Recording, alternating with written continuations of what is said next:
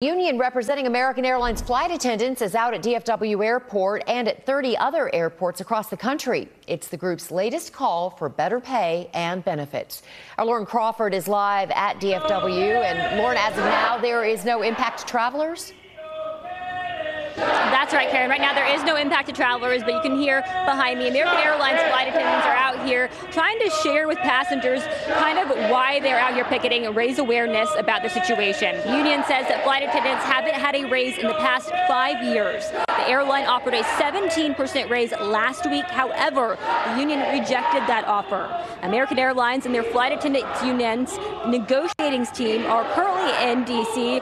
With federal mediators. The Association of Professional Flight Attendants called this last-ditch negotiation. So if a deal cannot be reached, they believe that they can get the National Mediation Board to declare and release them from negotiations, starting a 30-day cooling-off period that would clear the way for a potential strike. Now, right before this, Karen, a few minutes ago, I just spoke with someone out here with the leader of the command strike team, and he was telling me why people, especially in Dallas-Fort Worth area, are so passionate about this and how it's impacting their quality of life. Listen here.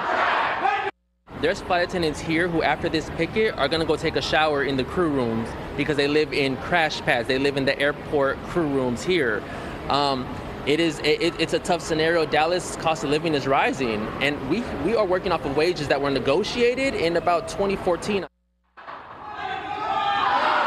Now, I want you to take a look at some of these signs out here. You can read corporate greed doesn't fly. Also, flight attendants save lives, ready to strike. I was told that there's about 150 people that responded to come out here today. So you can see a lot of people out here at DFW Airport this morning. But there are a lot of questions still unanswered if the strike does happen. And Robbie Owens is working to get you answers, and we will have another update for you later on this afternoon. Live at DFW Airport, Lauren Crawford, CBS News, Texas. Lauren, thank you very much.